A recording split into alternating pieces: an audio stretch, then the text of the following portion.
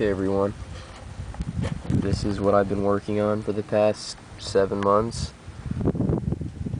You know, finally come to an end.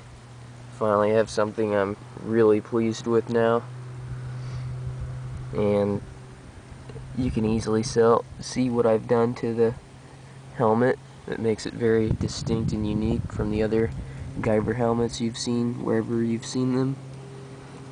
I've added insane battle damage to this one, and yes, these are actually engraved.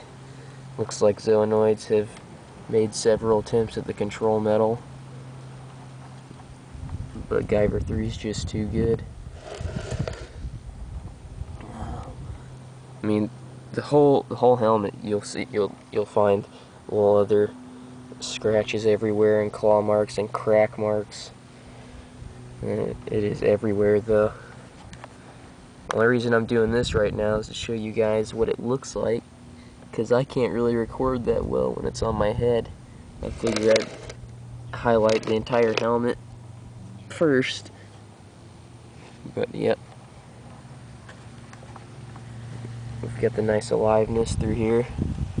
Guyver unit's seems like it's trying to repair itself.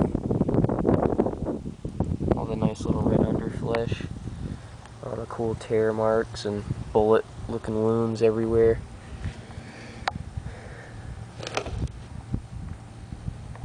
Oh yeah, but this is about as real as it gets.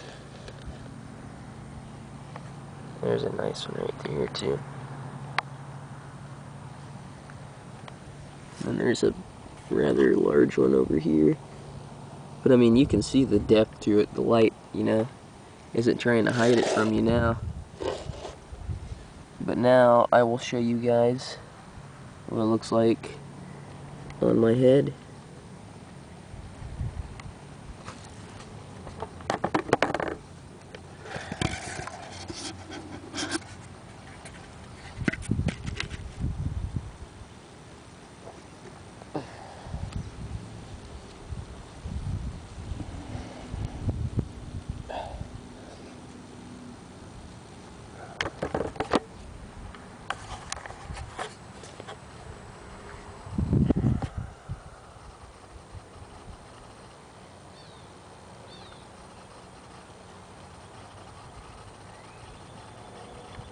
But yep, you guys